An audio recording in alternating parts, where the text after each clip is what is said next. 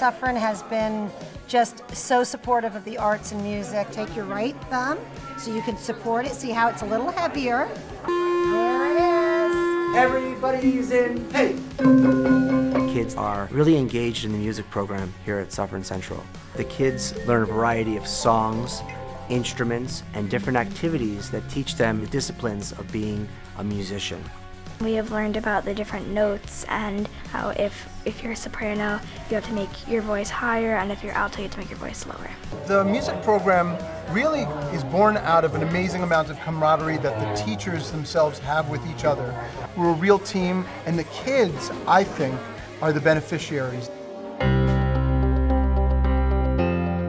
This is the instrumental petting zoo, and all of the third graders in the district are invited to come up here for the morning or the afternoon and try out all the instruments that we offer in fourth grade.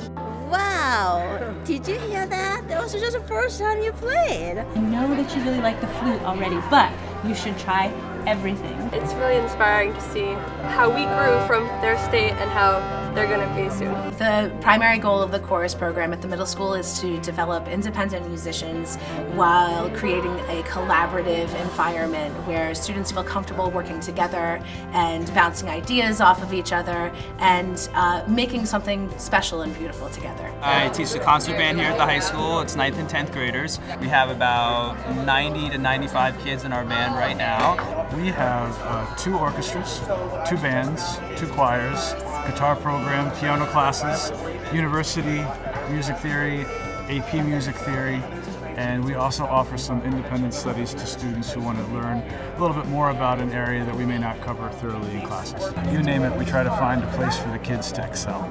The music department here is just so special, and I've learned so much, and I've met so many great people, and it's an unforgettable experience.